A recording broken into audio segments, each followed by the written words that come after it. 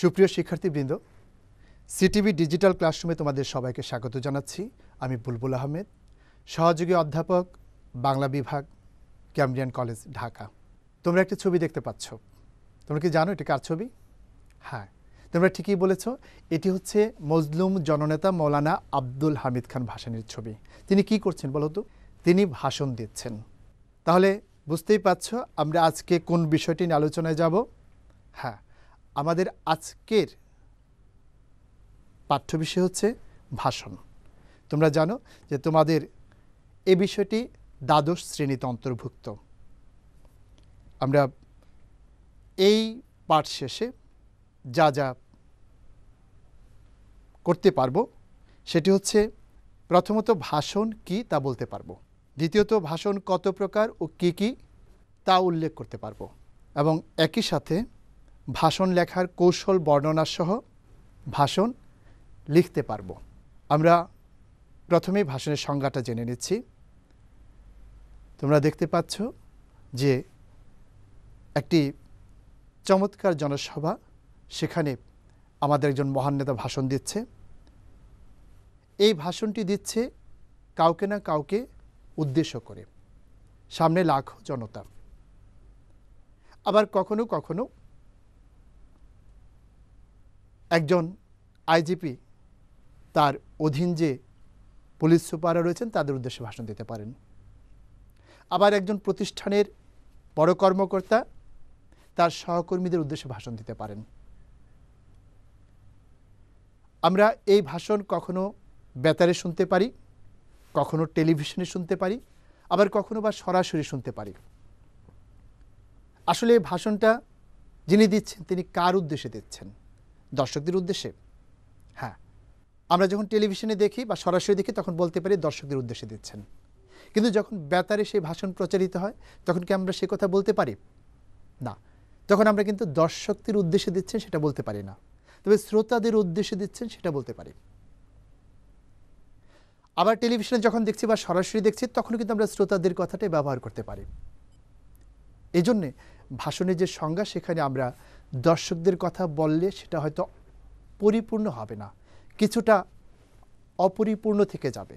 কিন্তু যদি সেক্ষেত্রে আমরা শ্রোতাদের কথাটা ব্যবহার করি তাহলে মনে সেটা যথাযথ হবে। সেটা যেভাবেই দেয়া হোক, ইন্টারনেটে দেয়া হোক, টেলিভিশনে দেয়া হোক, সরাসরি সামনে এসে দেয়া হোক, কিংবা বেতারে দেয়া হোক, সব ক্ষেত্রে কিন্তু সেটা শ্রোতাদের উদ্দেশ্যে হচ্ছে। আর যখন আনুষ্ঠানিকভাবে একটি ভাষণ দেয়া হয়, সেই ভাষণটা দেওয়ার পূর্বে একজন বক্তা তিনি কাউকে না কাউকে উদ্দেশ্য করে সে কথাটা বলেন, তার কথাগুলো বলেন, তাদেরকে সম্বোধন করা হয়, এবং সম্বোধন শেষে তাদেরকে হয়তো সালাম অথবা শুভেচ্ছা এ জাতীয় সম্ভাষণমূলক শব্দ ব্যবহার করা হয়। সেদিক থেকে আমরা ভাষণের সংজ্ঞাটা এভাবে বলতে পারি যে সম্বোধন ও সম্ভাষণ সহযোগে শ্রোতাদের উদ্দেশ্যে উপস্থাপিত সুগঠিত বাক্য সমষ্টিকেই ভাষণ বলে।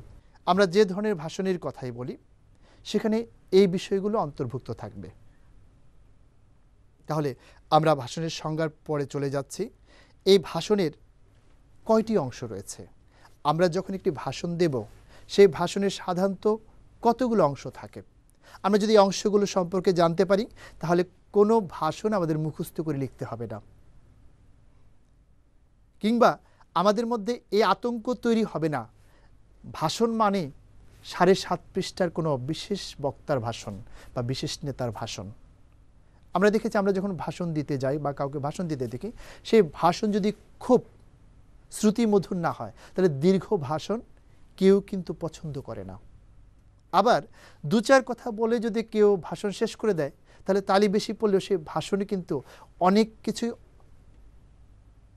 অব্যক্ত থেকে যায়, মানুষ অনেক কিছুই জানতে পারে না। তাহলে আমাদের ভাষণের আকারটা হওয়া উচিত এমন একটি আকার যেখানে যে বিষয় সম্পর্কে ভাষণ দেওয়া হবে তার মোটামুটি যে তথ্যগুলো, যে কথাগুলো, সেগুলো বলা হবে, কিন্তু অতি দীর্ঘ হবে না, এক কথা বারবার আসবে না, বিরক্ত উদ্রেক করার মতো কোনো কথা সেখানে অন্তর্ভুক্ত করা হবে না। তাহলে আমরা সেটাকে একটি আদর্শ ভাষণ হিসেবে গ্রহণ করতে পারি। তাহলে সেই ভাষণের নিশ্চয়ই একটি ধারাবাহিকতার বিষয় থাকে, নিশ্চয়ই ভাষণের কয়েকটি অংশ থাকে, সেই অংশগুলোকে আমরা জেনে নিচ্ছি। তোমরা দেখতে পাচ্ছ আমরা অংশসমূহ যেখানে বলেছি সেখানে একটি তারা রয়েছে এবং সেই তারার 5টি মাথা রয়েছে। এ থেকে একটি ইঙ্গিত পাওয়া যাচ্ছে যে ভাষণের সম্ভবত 5টি অংশ। আসলে 5টি অংশ কিনা আমরা সেটি একটু দেখছি। প্রথমে যে অংশটির কথা আমরা বলবো সেটি হচ্ছে সম্বোধন। আমরা অনেকেই ভাষণ শুরু করার আগে হয়তো বিসমিল্লাহির রহমানির রহিম অথবা প্রত্যেকে তার ধর্মের যে ঈশ্বরসূচক কিছু শব্দ বা বাক্য ব্যবহার করে থাকেন, সেটি কিন্তু ভাষণের অত্যাবশ্যক কোনো বিষয় না, কারণ এটি ধর্মের ভিত্তিতে নির্ধারিত হয়। সুতরাং এটা সবার জন্য কমন কোনো বিষয় না। আমরা সেটাকে পরিহার করে তার পরবর্তী যে অংশ, অর্থাৎ কাউকে না কাউকে সম্বোধন করে কিন্তু ভাষণ শুরু করতে হয়। হয় প্রিয় দেশবাসী, হয় প্রিয় শ্রোতাবৃন্দ, হয় সভাপতি, প্রধান অতিথি ইত্যাদি যে শব্দগুলো ব্যবহার করা হয় কাউকে সম্বোধন করার জন্য, সেটি হচ্ছে সম্বোধন সূচক শব্দ। প্রত্যেক ভাষণের প্রথম যে পার্ট, আমরা প্রথম যে অংশ আমরা বলবো সেটা হচ্ছে এই সম্বোধন। এবং একটি আনুষ্ঠানিক ভাষণে অবশ্যই সম্বোধনটা যথাযথভাবে করতে হবে। নির্ধারিত যে বিশেষ রীতি রয়েছে তা মেনে করতে হবে, এলোমেলো করা যাবে না। সে ব্যাপারে আমরা বিস্তারিত আলোচনা করব পরবর্তী অংশে। এবার দ্বিতীয় যে অংশ সেটি হচ্ছে সম্ভাষণ। তোমরা দেখতে পাচ্ছ যদিও আভিধানিকভাবে সম্ভাষণ এবং সম্বোধন অনেক ক্ষেত্রে একই অর্থ বহন করে, কিন্তু ব্যবহারিক ক্ষেত্রে আমরা এই সম্ভাষণটাকে সাধারণত আসসালামু আলাইকুম, শুভেচ্ছা গ্রহণ করবেন, প্রীতি ও ভালোবাসা নেবেন, এই যে শব্দগুলো রয়েছে এগুলোকে আমরা সাধারণত সম্ভাষণ বলি। আমরা দেখেছি যে প্রত্যেকটি ভাষণে সম্বোধন করার পর হয়তো শুভেচ্ছা অথবা সালাম অথবা নমস্কার ইত্যাদি জানানো হয়। এটা হচ্ছে আমার ভাষণের দ্বিতীয় পার্ট। আমরা এবার তৃতীয় অংশে চলে যাচ্ছি। তৃতীয় অংশটি হচ্ছে মূল বক্তব্য। যে বিষয় নিয়ে আমি বক্তব্য রাখব তার পুরো বিষয়টা কিন্তু আমি অন্তর্ভুক্ত করব সম্বোধন এবং সম্ভাষণের পরবর্তী অংশে। তবে কেউ কেউ ভাষণকে অলংকার সমৃদ্ধ করার জন্য সম্বোধনের পূর্বে হয়তো কোনো কবিতার অনুসৃতি অথবা কোনো বিশেষ প্রবাদ বাক্য দিয়ে শুরু করতে পারেন। সেটা হচ্ছে আসলে অলংকৃত বক্তব্য, সাধারণ বক্তব্যের বাইরে। সেই বিষয়টা আমাদের আলোচ্য সূচিতে আমরা আনব না। এই মূল বক্তব্যের পর আমরা যে বিষয়টি পাই একটি ভাষণে, সেটা হচ্ছে বিদায় সম্ভাষণ। অর্থাৎ আমরা যখন ভাষণ কাউকে শেষ করতে দেখি বা আমরা যখন শেষ করি তার পূর্বে আবারও সবাইকে শুভেচ্ছা জানানো হয়। এই অংশটি হচ্ছে বিদায় সম্ভাষণ। এবং সবশেষে যে অংশটি রয়েছে সেটা হচ্ছে সমাপ্তি। আমরা যখন বলি আজকের মতো এখানেই শেষ করছি, ওই যে শেষ করছি যে কথাটা বলে আমি আমার ভাষণ বা বক্তৃতা শেষ করলাম, আমি ভাষণের সাথে বক্তৃতা শব্দটা ব্যবহার করছি, তোমরা নিশ্চয়ই লক্ষ্য করেছো। আসলে এই বক্তৃতা, বক্তব্য, ভাষণ এটি হচ্ছে একটি আরেকটির প্রতিশব্দ। তো আমরা পাঠ্যসূচিতে যে বিষয়টি নিয়ে পড়বো সেটা হচ্ছে ভাষণ। আসলে ভাষণ হচ্ছে তোমরা যেটাকে বক্তব্য বলো, বক্তৃতা বলো, সেই একই জিনিস। আমরা সর্বশেষ অংশ নিয়ে আলোচনা করলাম সমাপ্তি। এখন এই সম্বোধন, মূল বক্তব্য, সমাপ্তি, সম্ভাষণ, বিদায় সম্ভাষণ এর কিছু কিছু বিশেষত্ব রয়েছে। তো আমরা দেখি যে এর বিশেষত্বগুলো কোথায় রয়েছে। মূল বক্তব্য, এই মূল বক্তব্যের ক্ষেত্রে একটি অংশ হচ্ছে সূচনা, যে আমি একটি বিষয় নিয়ে বক্তব্য শুরু করব। ধরে নিচ্ছি যে আজকে আমি আমাদের মহান বিজয় দিবস নিয়ে বক্তব্য রাখবো। ঠিক এটা যদি উপস্থিত বক্তৃতা না হয়, এটা যদি সাধারণ কোনো আনুষ্ঠানিক ভাষণ নয়, কোনো আনুষ্ঠানিক বক্তৃতা হয়, তাহলে আমি কিন্তু বলতে পারবো না যে আমার আজকের ভাষণের বিষয় হচ্ছে মহান বিজয় দিবস, কিংবা আমি এটা বলবো না যে আজকে মহান বিজয় দিবসের উপর কিছু বলার জন্য আমি এখানে এসেছি। এটা খুব শোভন হবে না। বরং আমার কথা থেকে যাতে বোঝা যায় আমি কোন বিষয়ে বক্তব্য রাখছি, সেটার জন্য একটি স্ট্যান্ডার্ড, একটি মান আমাকে রক্ষা করতে হবে। আমি যদি এভাবে বলি আজ 16ই ডিসেম্বর মহান বিজয় দিবস, আজ থেকে এত বছর পূর্বে আমরা পরাধীনতার গ্লানি থেকে মুক্ত হয়েছিলাম ঠিক এই দিনে, এভাবে যদি শুরু করি তাহলে কিন্তু বোঝা যাবে আমার বক্তব্যের বিষয় কী, এবং পরবর্তীতে আমি যে কথাগুলো বলবো তাতেই কিন্তু মূল বিষয়টা বেরিয়ে আসবে। তো আমরা যে কথা বলেছিলাম সূচনা আমি এভাবে সাদামাটা একটা সূচনা করতে পারি। আজ কোন দিবস বা কি সমস্যাটা কি, সেই সমস্যাটা নিয়ে কথা বলে তারপর সেই সম্পর্কিত বিভিন্ন তথ্য, উপাত্ত, বিশ্লেষণ, ব্যাখ্যা ইত্যাদি আমরা যে অংশটিতে উপস্থাপন করব সেটি হচ্ছে বিস্তার, অর্থাৎ বিস্তৃত করা। এটাকে আমরা বলেছি যে বিস্তার। আমরা সেই কথাটাকে, আমরা সেই বিষয়টাকে বিস্তৃত করব। বিস্তৃত করার পর আমরা যখন বিভিন্ন তথ্য, উপাত্ত এবং মতামত দেব, বিভিন্ন আহ্বান জানাবো, শেষ পর্যন্ত কিন্তু আমাদের একটা উপসংহার টানতে হবে যে এই অবস্থায় আমাদের কি করণীয়, আমাদের কি করা উচিত। এই যে একটা সারসংক্ষেপের শেষে যে আমার এই বিষয়টাকে ক্লোজ করা, বিষয়টাকে শেষ করার জন্য যে মূল যে উপাদানগুলো, সেগুলিকে যখন আমি উপস্থাপন করব, সেটাকে আমরা বলবো যে সেই উপসংহার। যেমন বিজয় দিবসের বিভিন্ন কথা বলি, যদি আমরা বলি যে আমাদের যে লক্ষ্য এবং উদ্দেশ্য নিয়ে স্বাধীনতা অর্জিত হয়েছে তা আমরা প্রতিষ্ঠা করতে পারিনি, তাহলে আমার উপসংহার হতে পারে এটার জন্য আমাদের কি করা উচিত, আমরা কি করব, আমরা যে আরও নিজেকে নিবেদন করে দেশ সেবায় এগিয়ে আসবো, তার মধ্য দিয়ে স্বাধীনতাকে সার্থক করে তুলব, সেই কথাটি হতে পারে আমার উপসংহার। আমরা এরপরে চলে যাচ্ছি আরেকটি গুরুত্বপূর্ণ বিষয়, আমরা যে বলেছিলাম সম্বোধন। কারণ একটি অনুষ্ঠানে বিভিন্ন শ্রেণীর লোক উপস্থিত থাকেন, কেউ সেখানে প্রধান অতিথি হয়ে এসেছেন, কেউ সেখানে বিশেষ অতিথি হয়ে এসেছেন, আবার হয়তো বিষয়ের উপর ভিত্তি করে সেখানে বিভিন্ন শ্রেণী ও পেশার মানুষ অবস্থান করছেন, এবং প্রত্যেকটি অনুষ্ঠানে কিছু সাধারণ মানুষও হয়তো অবস্থান করেন। তাদের প্রত্যেককে যথাযথভাবে মূল্যায়ন করার জন্য বা সম্মান করার জন্য যার যেটুকু গুরুত্ব, সেভাবে ধারাক্রমিকভাবে, পর্যায়ক্রমিকভাবে তাদেরকে সম্বোধন করাটা একটি ভাষণের জন্য সঙ্গত। আমরা লক্ষ্য করেছি কিছু কিছু বই এরকম রয়েছে, সুধীবৃন্দ আসসালামু আলাইকুম, এভাবেই ভাষণ শুরু করা হয়েছে। কিন্তু আমাদের বাস্তব অভিজ্ঞতায় আমরা দেখেছি এভাবে সাধারণত কোনো ভাষণ শুরু করা হয় না। শুধু সংক্ষিপ্ত সম্বোধন ব্যবহার করা যখন রাষ্ট্রপতি, প্রধানমন্ত্রী কিংবা রাষ্ট্রের কোনো গুরুত্বপূর্ণ ব্যক্তি জাতির উদ্দেশ্যে বেতারে বা টেলিভিশনে ভাষণ দেন, তখন শুধু সংক্ষিপ্ত সম্বোধন ব্যবহার করা হয়, প্রিয় দেশবাসী আসসালামু আলাইকুম। এছাড়া যত ধরনের অনুষ্ঠান রয়েছে, সেখানে যখন একজন বক্তা তার ভাষণ দেন, সেখানে কিন্তু সেই অনুষ্ঠানের যিনি সভাপতি, যিনি প্রধান অতিথি, যিনি বিশেষ অতিথি, তাদেরকে যথাযথ সম্মানের সাথে সম্বোধন করে কিন্তু ভাষণটা শুরু করা হয়। এই জন্য আমরা সেই ভাষণের ধারাক্রম নিয়ে কিছু আলোচনা করব, যাতে আগের জন পরের জন আগে এরকম ঘটনাটি না ঘটে। আমরা অনেক ক্ষেত্রেই দেখেছি পরীক্ষার খাতায় কিংবা কোনো কোনো বইয়ে, দুঃখজনক হলেও কথাটি সত্য যে কোনো কোনো বইয়ে এই বিষয়টি রয়েছে, এবং পর্যায়ক্রমে কিন্তু বইগুলোর মান বাড়ছে। এদিক থেকে অনেক উন্নত হয়েছে। আমরা প্রথম যখন এই ভাষণ আমাদের পাঠ্যসূচিতে অন্তর্ভুক্ত করা হলো, তখন যে বইগুলো পেতাম সেখানে প্রায় বইয়ে ছিল সুধীবৃন্দ আসসালামু আলাইকুম, অথবা কখনো দেখা গেছে যে প্রথমে প্রধান অতিথি তারপরে সভাপতি। কিন্তু ইদানিং যে বইগুলো বের হচ্ছে, সেখানে কিন্তু এই ত্রুটিগুলো অনেকাংশেই কমে গিয়েছে, এবং আমরা আশা করব অতি অল্প সময়ের মধ্যে সম্পূর্ণ ত্রুটিমুক্ত একটি পদ্ধতির সাথে আমরা পরিচিত হতে পারবো। আমরা দেখে নিচ্ছি যে প্রথমে কাকে সম্বোধন করতে হবে। প্রথমে সম্বোধন করতে হবে সভাপতিকে। আজকে যদি একটি অনুষ্ঠানে প্রধান অতিথি থাকেন প্রধানমন্ত্রী, তার গুরুত্ব যতই বেশি হোক, তার আকর্ষণ যতই বেশি হোক, রীতিমাফিক একটি সভার প্রতি কর্তা, মূল ব্যক্তি কিন্তু হচ্ছেন সভাপতি। এজন্যে সম্বোধন ক্ষেত্রে অবশ্যই প্রথম সভাপতিকে সম্বোধন করতে হবে। এখন প্রশ্ন আসতে পারে, যখন সভাপতি ভাষণ দেবেন, হ্যাঁ, সভাপতি যখন ভাষণ দেবেন তখন তো সভাপতি সম্বোধন করা যাবে না, কারণ তিনি নিজেই তো সভাপতি।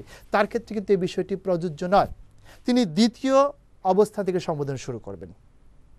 আমরা দেখেছি যে ভাষণ যখন অন্তর্ভুক্ত করা হয়েছে, তখন ঢাকা বোর্ডের একটি পরীক্ষায় সভাপতির ভাষণ এসেছিল। আমরা অনেক স্টুডেন্টকে দেখেছি, অনেক ছাত্রছাত্রীকে দেখেছি, তাদের পরীক্ষার খাতায় সভাপতির ভাষণ দিকে তারা প্রথমে সম্বোধন করেছে মাননীয় সভাপতি। এটা তো অনেকটা আসলে যে ডিসকোয়ালিফাই করার মতো বিষয়, কারণ তিনি তো পুরো বক্তব্যের মধ্যে সভাপতি সাজলেনই না, তার ভূমিকায় গেলেনই না, তাহলে আমি তাকে 0 ছাড়া অন্য কি নাম্বার দিতে পারি? হ্যাঁ, অনেকেই বলেন যে অন্যান্য অংশের জন্য নাম্বার দেওয়া যেতে পারে, কিন্তু এটা হচ্ছে যে আমরা যদি দৌড় প্রতিযোগিতায় পিছনে পড়ে যাই তাহলে হয়তো ফার্স্ট সেকেন্ড হবো, কিন্তু লাফের প্রতিযোগিতায় যদি দাগে পাড়া দিয়ে যত বেশি যায় না কেন, সেখানে নিশ্চয়ই আমি বিবেচিত হব না ফার্স্ট সেকেন্ড অথবা থার্ডের জন্য। তাহলে একজন সভাপতি, তিনি যদি সভাপতির সম্বোধন করে ভাষণ শুরু করেন, সেখানে কি এরকম একটি বিষয় হয়ে যাচ্ছে না? এই জন্য তোমাদের এক্ষেত্রে খুবই সতর্ক থাকতে হবে, কারণ মাঝে মধ্যে সভাপতির ভাষণ চাওয়া হয়। এরপর দ্বিতীয় পর্যায়ে যিনি রয়েছেন, তিনি হচ্ছেন প্রধান অতিথি। এখানে প্রধান অতিথি যখন বক্তব্য রাখবেন, তিনি কিন্তু শুরুতেই সভাপতিকে সম্বোধন করবেন। তারপরে কি প্রধান অতিথিকে করবেন? নিশ্চয়ই না, কারণ একটি অনুষ্ঠানে প্রধান অতিথি থাকে মাত্র একজন। এই জন্য তিনি সভাপতির পর পরবর্তী স্তরে চলে যাবেন বিশেষ অতিথিতে, প্রধান অতিথি সম্বোধন করবেন না। এরপরে কি আসবে? এরপরে আসবে বিশেষ অতিথি। এখন একজন বিশেষ অতিথি কি বিশেষ অতিথিকে সম্বোধন করতে পারবেন? হ্যাঁ, পারবেন। কারণ একটি অনুষ্ঠানে একাধিক বিশেষ অতিথি থাকতে পারে, কিন্তু একাধিক সভাপতি অথবা একাধিক প্রধান অতিথি থাকতে পারেন না। তবে আমাদের পরীক্ষায় সম্ভবত এখন পর্যন্ত বিশেষ অতিথির ভাষণ নিয়ে কোনো প্রশ্ন করা হয়নি, কিন্তু করা যে হবে না তার কিন্তু কোনো নিশ্চয়তা নেই। তার এজন্য আমাদের সব কিছু প্রস্তুতি রাখতে হবে। এরপর কি হবে? অন্যান্য শ্রেণী বা পেশাজীবী গোষ্ঠী, সেটা হচ্ছে সম্ভাব্য উপস্থিতি সাপেক্ষে। যদি একটি নবীনবরণের অনুষ্ঠান হয় তাহলে সেখানে কে থাকবে? শিক্ষকরা থাকবেন, অভিভাবক থাকবেন, গভর্নিং বডির মেম্বাররা থাকবেন, এলাকাবাসী থাকতে পারেন। আর যদি উপজেলা পর্যায়ের একটি অনুষ্ঠান হয় সেখানে দেখা যাবে যে বিভিন্ন সরকারি অফিসের কর্মকর্তা কর্মচারী থাকবেন, সেখানে বিভিন্ন প্রিন্ট অথবা ইলেকট্রনিক মিডিয়ার সাংবাদিকরা থাকবেন, এছাড়া যে বেসরকারি এনজিওর কর্মকর্তারা থাকবেন। এই জন্য আমি যে বিষয়ের বক্তৃতা করব বা ভাষণ দেব সেই বিষয়ের যে স্থানে দেব আমি ধরে নিচ্ছি সেখানে কোন কোন শ্রেণী বা পেশাজীবীর মানুষ থাকতে পারেন, সভাপতি, প্রধান অতিথি, বিশেষ অতিথির বাইরে, সেগুলো আমাকে এখানে উল্লেখ করতে হবে। এবং সর্বশেষ কেউ যাতে বাদ না যায় তার জন্য আমাকে সম্বোধন করতে হবে কাকে? সম্মানিত সুধীবৃন্দ অথবা প্রিয় ভাই বোনেরা অথবা সংগ্রামী সাথী ও বন্ধুরা, যদি রাজনৈতিক ভাষণ নয়, সংগ্রামী কৃষক, শ্রমিক ও মেহনতি মানুষের একাংশ, রাজনৈতিক ভাষণের ক্ষেত্রে এগুলো ব্যবহার করা হয়। অর্থাৎ এই সম্বোধন থেকে যাতে কেউ বাদ না পড়ে, আমরা ঠিক এই পর্যায়ক্রমিক বিষয়টা মাথায় রাখবো, যাতে কখনো সভাপতির আগে আমি প্রধান অতিথিকে সম্বোধন না করি, কখনো যাতে প্রধান অতিথির আগে বিশেষ অতিথিকে সম্বোধন না করি, আবার কখনো যেন বিশেষ অতিথি, প্রধান অতিথি অথবা সভাপতির আগে প্রিয় সুধীবৃন্দ সম্বোধনটা না করি। তাহলে আমাদের ভাষণ লেখার, ভাষণ দেওয়ার অর্ধেক কাজ সম্পন্ন হয়ে যাবে। এরপর আমরা আসব ভাষণ কত প্রকার এবং কী কী সে আলোচনায়। আমরা যদি ভাষণকে দেখি, বিভিন্ন দিক থেকে ভাষণকে ভাগ করা যেতে পারে। এরকম আমরা একটি বইয়ে পেয়েছিলাম ভাষণ 3 প্রকার, একটি হচ্ছে মঞ্চ ভাষণ, একটি হচ্ছে বেতার ভাষণ, একটি হচ্ছে টেলিভিশন ভাষণ। তখন আমাদের খটকা লেগেছে, মাননীয় প্রধানমন্ত্রী বা রাষ্ট্রপতি যখন ভাষণ দেন জাতির উদ্দেশ্যে, সেটিকে আমরা বেতার ভাষণ বলবো না টেলিভিশন ভাষণ বলবো? দেখা যাচ্ছে সেটা আসলে স্বতঃসিদ্ধ বা মেনে নেওয়ার মতো তেমন কোনো বিভাজন ছিল না। আবার পরবর্তীতে যখন আরও বই বাজারে আসলো তখন দেখলাম এক এক বইয়ে এক একভাবে সেই ভাষণকে বিভাজিত করেছে। তো মজার বিষয় হচ্ছে আমাদের পরীক্ষার প্রশ্নপত্রে কখনোই এ ধরনের প্রশ্ন আসবে না, তবে আমাদের একটি স্পষ্ট ধারণার জন্য এ জাতীয় আলোচনা দরকার। আর পরীক্ষার জন্য একটি ভাষণ কিভাবে লিখতে হবে, তার কী কী অংশ, সেই বিষয়গুলো জানা খুব জরুরি। আমরা সেই আলোচনাতেও যাব। এবার দেখছি যে আমরা ভাষণকে উৎসগতভাবে বিভক্ত করতে পারি। আমি যে ভাষণটা দেব সেটা কোত্থেকে দেব? আমি নিজে নিজে বানিয়ে আমার মস্তিষ্ক থেকে দেব, না আমি একটা কিছু পড়ে দেব? আমরা দেখেছি সংসদে যখন রাষ্ট্রপতি ভাষণ দেন সেটা লিখিত ভাষণ থাকে। অনেক ক্ষেত্রে জাতির উদ্দেশ্যে যখন প্রধানমন্ত্রী ভাষণ দেন সেটা লিখিত ভাষণ থাকে। জাতিসংঘে যখন যে ভাষণ দেওয়া হয় লিখিত ভাষণ থাকে। আজকে প্রধানমন্ত্রী যখন জাতির উদ্দেশ্যে ভাষণ দিচ্ছেন সেই ভাষণ হচ্ছে লিখিত ভাষণ। আবার তিনি যখন সেখান থেকে বেরিয়ে একটা জনসভায় যাচ্ছেন সেটা কিন্তু লিখিত হচ্ছে না, সেটা তিনি তার নিজের থেকে দিচ্ছেন। তাহলে এই যে উৎসে মানে উৎপত্তিটা কীভাবে হচ্ছে, সেখানে আমরা সুস্পষ্টভাবে দুটো বিভেদ দেখতে মানে দুটো দিক দেখতে পাচ্ছি। একটা হচ্ছে লিখিত ভাষণ এবং আরেকটা হচ্ছে অলিখিত ভাষণ। কেউ কেউ মজা করে বলেন যে এমন কিছু কিছু লোক রয়েছেন যারা হয়তো বিভিন্ন কারণে সমাজে গুরুত্বপূর্ণ হয়ে গেছেন, কিন্তু ভাষণ দেওয়ার মতো যে সক্ষমতা যে কোনো কারণে হোক এটা তার অর্জিত হয়নি। এই জন্যে তিনি কারো না কারো হেল্প নিয়ে সেই ভাষণ দেওয়ার কাজটি, সামাজিক যে তার অবস্থার সেই মর্যাদা রক্ষণ রাখার চেষ্টা করেন। এটা খুব ভালো জিনিস, কারণ প্রত্যেকেরই সমাজের ভালো কাজে অংশগ্রহণ করার প্রয়োজন রয়েছে। সেক্ষেত্রে তিনি একটা লিখিত ভাষণ ব্যবহার করেন। ঠিক এটা ছাড়াও অনেকে আছেন তারা হয়তো ভাষণ এমনিতেই দিতে পারেন, লিখিত ভাষণের দরকার নেই, কিন্তু কিছু কিছু স্পর্শকাতর জায়গা রয়েছে যেখানে যে কোনো কথার যদি বিচ্যুতি ঘটে যায় তাহলে অনেক বড় ধরনের বিপদ হতে পারে বা সমস্যা হতে পারে। সেক্ষেত্রে তাদের লিখিত ভাষণ দেওয়াটা নিরাপদ। এই জন্য একটা সংস্কৃতি চালু হয়ে গেছে সেসব ক্ষেত্রে লিখিত ভাষণ দেওয়ার। আমরা উৎসগতভাবে ভাষণ যে 2 প্রকার সেটা জেনে গেলাম। এবার আসছি মাধ্যমগতভাবে ভাষণ কত প্রকার।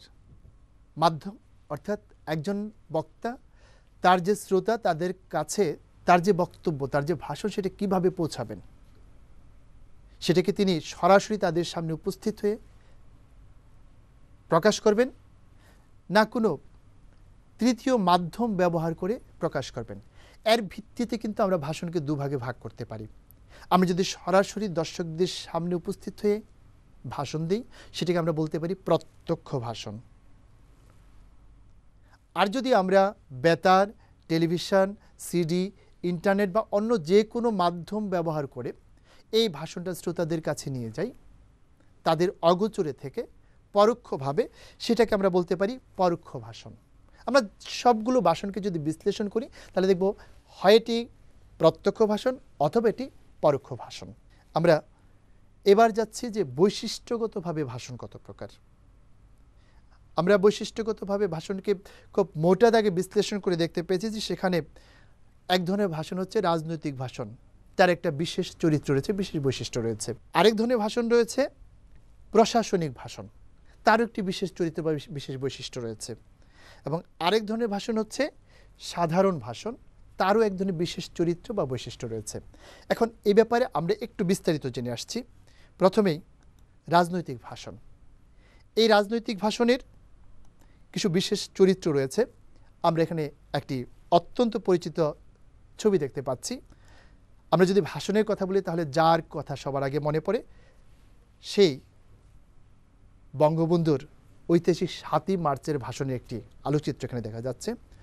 এই রাজনৈতিক ভাষণ হচ্ছে রাজনৈতিক দল যখন জনগণের সাথে তার রাজনৈতিক অবস্থান ব্যাখ্যা, বিশ্লেষণ, তাদের মতামতের সাথে তাদের সম্পর্ক তৈরি করা, এই কাজটি করার জন্য যে বক্তব্য রেখে থাকেন, কাদের উদ্দেশ্যে আমরা এখানে এভাবে বলেছি যে রাজনৈতিক দলের কার্যাবলীর সাথে সাধারণ জনগণকে সম্পৃক্ত করার জন্য আনুষ্ঠানিকভাবে যে ভাষণ দেওয়া হয় তাকে রাজনৈতিক ভাষণ বলে। এই ভাষণের বিশেষ কিছু বৈশিষ্ট্য হচ্ছে, এই ভাষণে যখন সম্বোধন ব্যবহার করা হয় তখন কিন্তু বলা হয় না যে আজকের এই অনুষ্ঠানের সম্মানিত সভাপতি। এই সম্মানিত সভাপতি বলতে গিয়ে সেখানে কি ব্যবহার করা হয়? আজকের এই অনুষ্ঠানে উপস্থিত রয়েছেন ৯.৫ লক্ষ মানুষের নয়নের মণি, ৭১-এর বীর মুক্তিযোদ্ধা। ঠিক এরকম করে করে অতি উচ্চ কণ্ঠে অনেকগুলো বিশেষণ যুক্ত করা হয়। দেখা যায় যে সম্বোধন পর্ব শেষ করতে সেখানে একটা বড় সময় নষ্ট হয়ে যায়। আমি নষ্ট বলেছি, হয়তো নষ্ট হয় না, হয়তো সেটা দরকার, কিন্তু এই সময়টা সেখানে ব্যয় হয়। আরেকটি বিষয় হচ্ছে যে এই জাতীয় বক্তব্যের ক্ষেত্রে আমরা দেখেছি যে বিষয়ের কোনো নির্দিষ্ট সীমারেখা থাকে না। একজন রাজনীতিবিদ অর্থনীতি, সংস্কৃতি, রাজনীতি, সমাজ, শিক্ষা, সাহিত্য সব বিষয় তার বক্তব্যে অন্তর্ভুক্ত করেন। এবং দুঃখজনক হলে সত্য, আমাদের দেশের রাজনৈতিক বক্তব্যে একটি বিশেষ অংশ থাকে যে প্রতিপক্ষের নামে যত কুৎসা, যত খারাপ কথা এবং মিথ্যা তথ্য কখনো কখনো, এই বিষয়গুলো থেকে আমরা বের হয়ে আসতে চাই। আশা করি তোমরা যখন ওই বক্তব্যের পর্যায়ে যাবে তখন ভাষণের মধ্যে, বক্তব্যের মধ্যে ও বিষয়গুলো কোনোভাবেই প্রবেশ করতে পারবে না। বরং প্রতিপক্ষকে তুমি যদি আক্রমণ করতে যাও, তার রাজনৈতিক কোন ক্ষেত্রে দুর্বলতা রয়েছে, তার অর্থনৈতিক কোন ক্ষেত্রে দুর্বলতা রয়েছে, তার সামাজিক কোন ক্ষেত্রে দুর্বলতা রয়েছে, তথ্য প্রমাণ দিয়ে তুমি এমন সব কথা বলবে যেটা মানুষ আবিষ্কার করবে তার দুর্বলতাগুলো। সেখানে এমনভাবে কারো কুৎসা বা বদনাম রটনা করা হবে না যা থেকে তোমার প্রতি মানুষের এক ধরনের বীতশ্রদ্ধা ভাব জাগ্রত হয়, ঘৃণা জন্মে। তো এছাড়া এই জাতীয় ভাষণে আরেকটি বিশেষ বৈশিষ্ট্য হচ্ছে, সেটা হলো কণ্ঠস্বরের যে অবস্থান, সেটা সবসময় বেশিরভাগ সময় তারাই অবস্থান করে। তারা বললে হয়তো তোমরা অনেকেই বুঝবে না। তোমরা হয়তো অনেকেই জানো যারা গান করো যে কণ্ঠস্বরের ৩টি অবস্থান রয়েছে। একটি হচ্ছে উদারা, একটি মুদারা, আরেকটি হচ্ছে তারা। অর্থাৎ আমরা যখন খুব গম্ভীরভাবে নিচু গলায় কথা বলি সেটা হচ্ছে উদারা। আমাদের জাতীয় সঙ্গীতের কথা যদি বলি, ওই যখন আমরা বলি কি শুভা কি ছায়া গো কি স্নেহ, তখন দেখা যাচ্ছে যে আমার গলাটা একটু নিচে নেমে যাচ্ছে, মোটা হয়ে যাচ্ছে, এটা হচ্ছে উদারা। আর জাতীয় সঙ্গীতটা যেখান থেকে শুরু করি আমরা, আমার সোনা, ঠিক আমরা যখন কারোর সাথে কথা বলি যে স্কেলে, যে পর্দায়, যে উচ্চতায়, সেটা হচ্ছে মুদারা। আর যখন ওই জাতীয় সঙ্গীতের যে শেষে যখন ও মা ফাগুনে তোর আমের বনে ঘানে পাগল করে, এই যে উঁচু যে অবস্থাটা, যেটা অনেক সময় পল্লীগীতিতে আমরা দেখি, সেটা হচ্ছে তারা। ঠিক আমরা যখন রাজনৈতিক বক্তৃতা শুনি অনেক সময় দেখি যে বক্তারা প্রায় সময়, আপনারা জানেন আমরা এই জন্য এই করেছিলাম সেই করেছিলাম, মানে কণ্ঠটা এখানে থাকে। এই জন্যই আমরা দেখেছি যে একটা বিশেষত্ব রয়েছে, কণ্ঠস্বরটা বেশিরভাগ সময় কোথায় অবস্থান করে? হ্যাঁ, তারাতে বা উচ্চতায় অবস্থান করে। আমরা এরপরে চলে যাচ্ছি প্রশাসনিক ভাষণে। তোমরা লক্ষ্য করেছো যে বিভিন্ন প্রতিষ্ঠান পরিচালনা করার জন্য আজকে যে একটা স্কুলে শিক্ষকদের মিটিং হয়, সভা হয়, সেখানে হয়তো পৌরোহিত্য করেন অর্থাৎ সভাপতিত্ব করেন সেই স্কুলের প্রধান শিক্ষক, এবং সেই মিটিংটা হয় তাদের প্রাতিষ্ঠানিক কার্যাবলী নিয়ে ঘরোয়াভাবে। আবার যখন একটি কলেজে এ ধরনের সভা হয় সেখানে হয়তো অধ্যক্ষ বা গভর্নিং বডির সভাপতি, যখন মন্ত্রিসভার বৈঠক হয় সেখানে প্রধানমন্ত্রী আর তার বাকি সদস্য থাকে অন্যান্য মন্ত্রীরা, যখন একজন আইজিপি তার পুলিশ সুপারদের নিয়ে মিটিং করেন কিংবা একজন পুলিশ সুপার তার ওসিদের নিয়ে মিটিং করেন, সেই যে বিষয়গুলো এগুলো হচ্ছে টোটালি প্রশাসনিক কার্যাবলীর সাথে সম্পৃক্ত।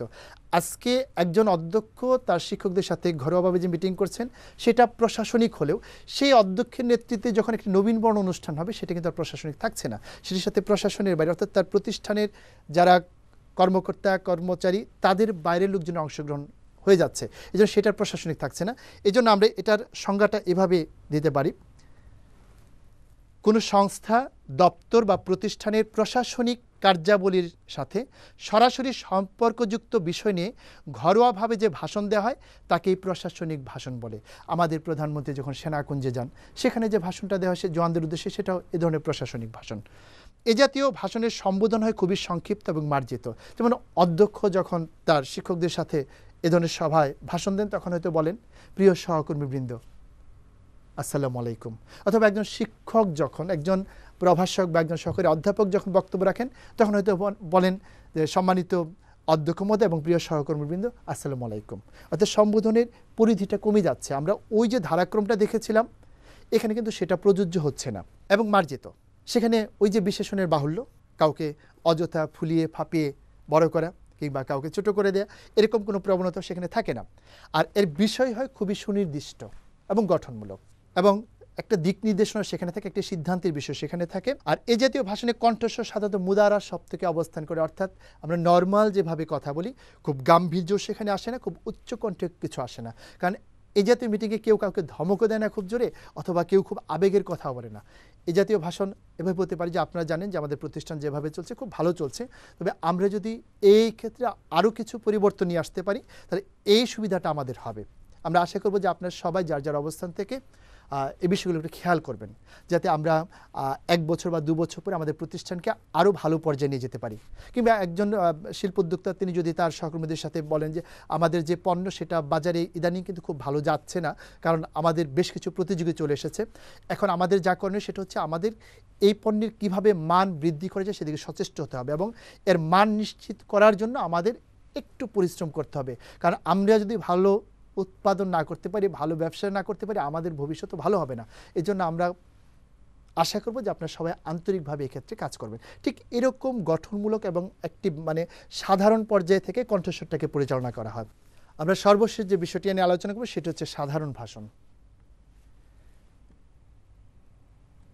সাধারণ ভাষণের কিছু বৈশিষ্ট্য হচ্ছে যে আমরা যেমন বিভিন্ন জাতীয় দিবস, আন্তর্জাতিক দিবসে যে ভাষণগুলো দেখি খোলামেলাভাবে, অনেকের অংশগ্রহণমূলক যে ভাষণগুলো, বিশেষ করে কবি সাহিত্যিকদের ভাষণ, কিংবা সেখানে রাজনৈতিক নেতাদের উপস্থিতি থাকতে পারে, কবি সাহিত্যিকদের থাকতে পারে, সরকারি কর্মকর্তাদের থাকতে পারে, শিক্ষকদের থাকতে পারে, সাংবাদিকদের থাকতে পারে, মানে এটা উন্মুক্ত সবার জন্য, সর্বসাধারণের জন্য উন্মুক্ত। এই জাতীয় ভাষণগুলোকে আমরা বলবো সাধারণ ভাষণ। এই ভাষণের কিছু বৈশিষ্ট্য হচ্ছে যে এখানে যে সম্বোধনগুলি ব্যবহার করা হয় সেটা অনেকটা অলংকৃত থাকে। যেমন সেখানে কিছু কিছু বিশেষণ ব্যবহার করা হয়, বিশেষণে আধিক্য থাকে না কিন্তু শ্রুতিমধুর। যেমন একজন কবি যখন কাউকে সম্বোধন করেন তখন হয়তো বলেন, আজকের এই অনুষ্ঠানের শ্রদ্ধাভাজন সভাপতি, আমাদের অনুষ্ঠানে উপস্থিত আমাদের কাব্যকলার অন্যতম পথিকৃৎ জনাব আবুল হোসেন, আজকের এই অনুষ্ঠানে উপস্থিত আমাদের বিশিষ্ট রবীন্দ্র গবেষক জনাব নাইমুল হাসান খান। ঠিক এভাবে খুব ধীরে ধীরে মার্জিত ভাষায় তিনি তার সম্বোধনগুলো শেষ করেন, এবং যখন সম্ভাষণ জানান তখন তিনি এমন কোনো শব্দ চয়ন করেন যা সাধারণ মানুষ জানতো না, অথবা সেটা খুব কম ব্যবহৃত। এই জন্য এক ধরনের শ্রুতি মাধুর্য সেখানে পাওয়া যায়। এরপর এই জাতীয় ভাষণে বক্তারা অনেক ক্ষেত্রে দেখা যায় যখন বিষয়ে ঢুকে যায় সেই বক্তব্যগুলো হয় যথেষ্ট তথ্য এবং তত্ত্ববহুল। সেখানে অযথা অনেক কথার সমাবেশ ঘটে না, সেখানে অন্য কাউকে ছোট করার কোনো প্রবণতা থাকে না, সেখানে অন্য কাউকে ফুলিয়ে ফাঁপিয়ে বড় করারও তেমন কোনো প্রবণতা থাকে না। এবং এই কণ্ঠস্বরটা সাধারণত দেখা যায় যে এই জাতীয় বক্তব্যে কণ্ঠস্বর উদারা এবং মুদারা সপ্তকে অবস্থান করে, অর্থাৎ মুদারা সপ্তকে থাকে বেশিরভাগ সময়, কখনো কখনো উদারায় চলে যায়। যেমন একজন বক্তা যদি বলেন, আপনারা নজরুলকে কিভাবে দেখেছেন, আমরা কি তাকে যথাযথভাবে সম্মান করতে পেরেছি? তিনি যখন বলেছেন ফুল ধুলায় ঝরে পড়ে পায়ে পিষ্ট হয়, কিন্তু সেই ফুল যখন কারো কবরিতে খসে পড়ে তখন তিনি সেটাকে যদি উপদ্রব বলে পায়ে ঠেলেন, তখনই ফুলের পক্ষে প্রায়শ্চিত হচ্ছে কারো পায়ের তলায় পড়ে আত্মহত্যা করা। এই জাতীয় কোনো আবেগী কথা বলতে গিয়ে বা কোনো উদ্ধৃতি দিতে গিয়ে দেখা যায় কণ্ঠস্বরটা নিচে নেমে আসে। আমরা তো বক্তা নই, আমরা হয়তো সেভাবে তোমাদেরকে বোঝাতে পারবো না। তবে এই জাতীয় বক্তাদের বক্তৃতা শুনে অনেক মানুষ তাদের গুণমুগ্ধ হয়, তাদের প্রশংসায় পঞ্চমুখ হয়। আমাদের বিভিন্ন বিষয় নিয়ে যে বক্তব্য সেটা হচ্ছে সাধারণ বক্তব্যের অন্তর্ভুক্ত। আমরা এবার চলে যাচ্ছি তোমাদের দলীয় কাজে। তোমাদের আজকের দলীয় কাজ, নিচের ছক অনুযায়ী একটি করে সংক্ষিপ্ত ভাষণ লিখতে হবে। তোমাদের শাপলা দল মহান বিজয় দিবস উপলক্ষে একটি সভাপতির ভাষণ তৈরি করবে, আর দুয়েল দল আন্তর্জাতিক মাতৃভাষা দিবস উপলক্ষে একটি প্রধান অতিথির ভাষণ তৈরি করবে। এবার তোমাদের মূল্যায়নের পালা। আমাদের আজকের প্রথম প্রশ্ন হচ্ছে, ভাষণ কাকে বলে? আশা করি খুব চমৎকারভাবে তোমরা এটার উত্তর লিখবে। আমাদের দ্বিতীয় প্রশ্ন হচ্ছে, ভাষণের কয়টি অংশ কে কে? এবং তৃতীয় প্রশ্ন, সম্বোধনের ধারাক্রম বর্ণনা করো। তোমরা যথাযথভাবে সম্বোধনের ধারাক্রমটি বর্ণনা করবে। এবার আমরা চলে যাচ্ছি তোমাদের বাড়ির কাজে। তোমাদের আজকের বাড়ির কাজ, পরিবেশ সংরক্ষণে বনায়নের ভূমিকা সম্পর্কে একজন সাধারণ বক্তার একটি ভাষণ লেখা। তোমরা এ সম্পর্কে একটি চমৎকার ভাষণ লিখে তোমাদের আজকের যে পাঠের যে অর্জন সেটা প্রমাণ করবে। এই সঙ্গেই আমরা আজকের এই ক্লাসের সমাপ্তি টানতে যাচ্ছি। তোমাদের সবাইকে ধন্যবাদ জানিয়ে এবং সবার সুস্বাস্থ্য এবং দীর্ঘায়ু কামনা করে আজকের মতো এখানেই শেষ করছি। আল্লাহ হাফেজ।